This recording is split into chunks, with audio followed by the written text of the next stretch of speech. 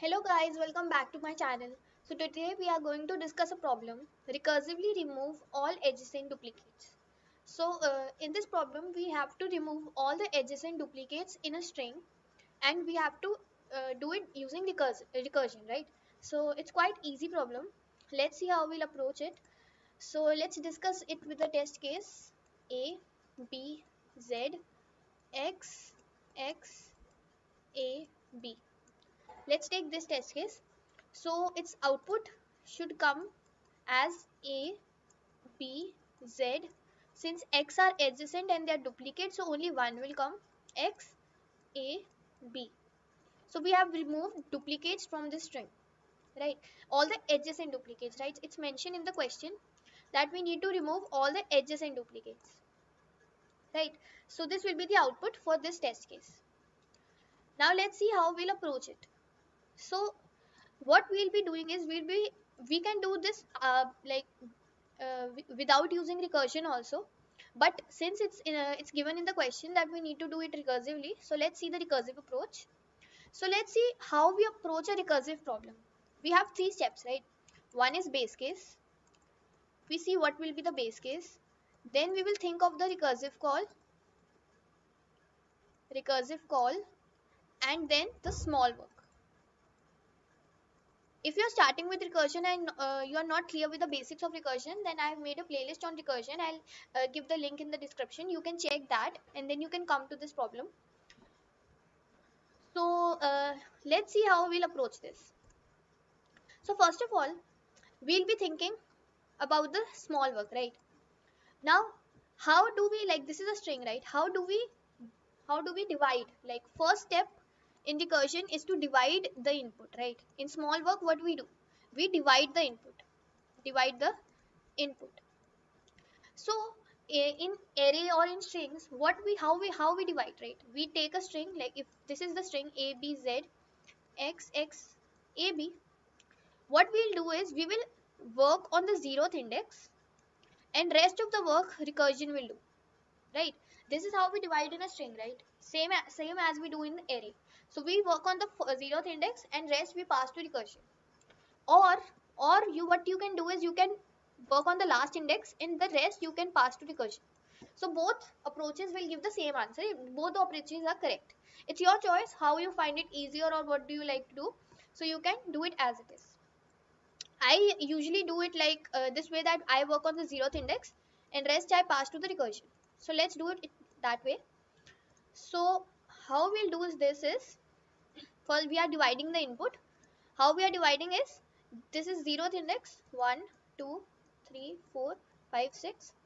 So on the 0th index I will do the work, right? And on the rest of the string, recursion will do the work for me. So what is work over here? The work is that we need to remove all adjacent duplicates, right? Now see, if I'm on the 0th index and I have to check whether the adjacent element to this 0th index is same as this or not. Over here 0th index element is A, but the next one is B. So they are not equal, right? So they are not duplicates. So nothing we should worry about. We can do the recursive call, right? So what we'll do is, in whatever recursion like this will be passed to the recursion, right? And recursion will give us a result. To that result we will add this A, because it's not a duplicate, right? So we can add it, right? So now see what will be passed to recursion. So this B, like B Z X X A B, this will go to recursion, right? So for recursion, this is 0 index, this is 1, this is 2, this is 3, this is 4 and this is 5, right? Now again what we did is, the recursion will do the small work. The recursion will do the small work. Recursion will check what is the element at 0th index. It's B, and next to it is Z. They are not equal, so nothing we should worry about, right? They are not duplicates. So what we can do is simply we can again do the recursive call, in which B, which is at the 0th index, and what will pass to recursion is this string from one index, which is Z X x a b, right? Now for this string, this is 0 index, 1 2 3 and 4, right? Now again we will check at the 0th index it's z, and one for, and first at first index it's x. So they are not still equal, so they are not duplicates. We can, what we can do is we can just attach z to whatever comes from the recursion result. So recursion string will be x x a b. This will be passed to the recursion from one index, right?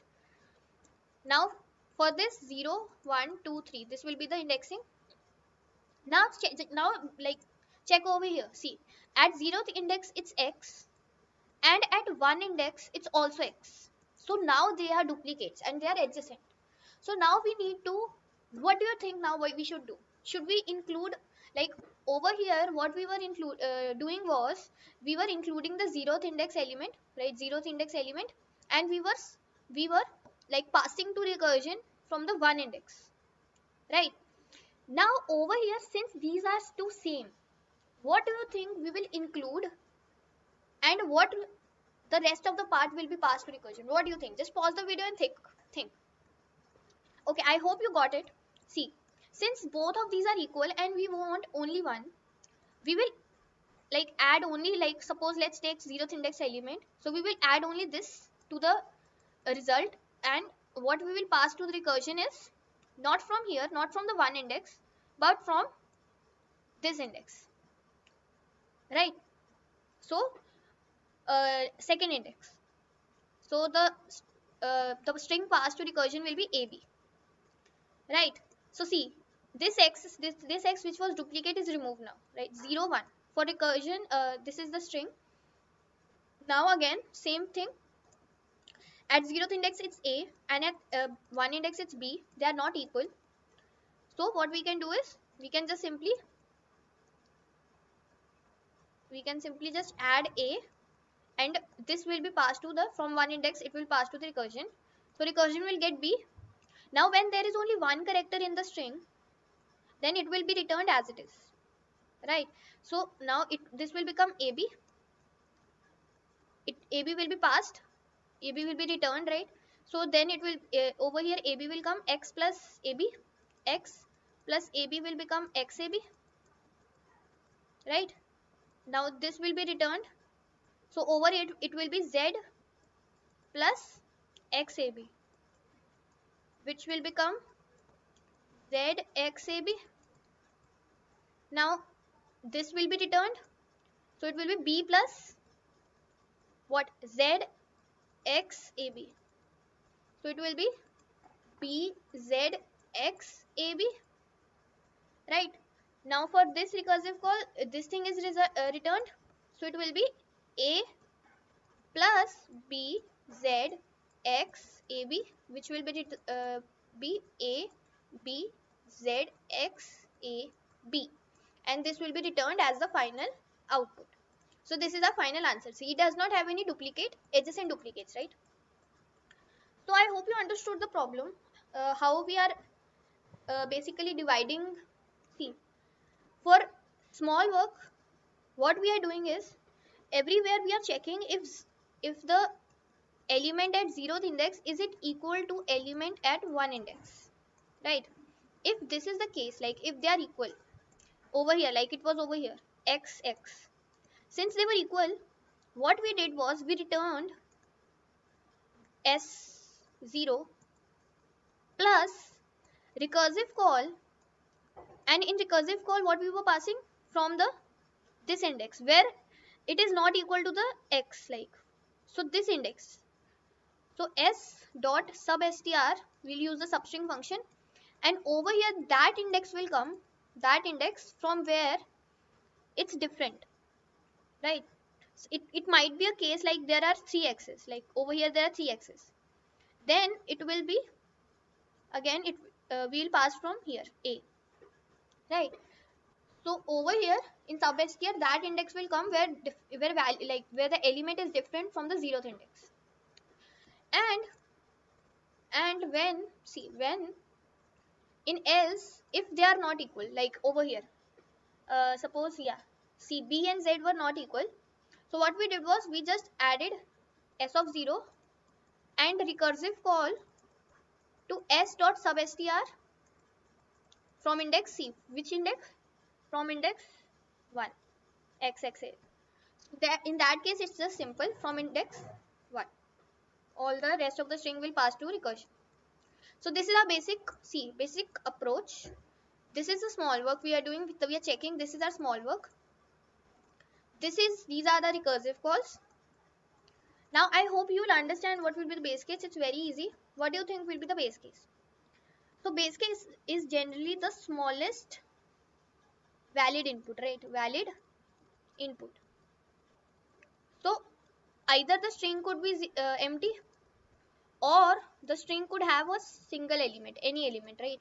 In that case, both cases, we will just simply return the string, because in one string there will be no duplicate, like in one element string, right? Obviously, and empty string is just empty, right? So this will be the approach, right? This is a dry run, the tree, and I hope you understood the approach. Just dry run this approach on some another test case, you will get to understand. Now let's see the code of this. It's, the code is very simple if you understood this thing which we have written over here. See, this is the base case. We are given a string s, right? This is the function, and we have to return a string.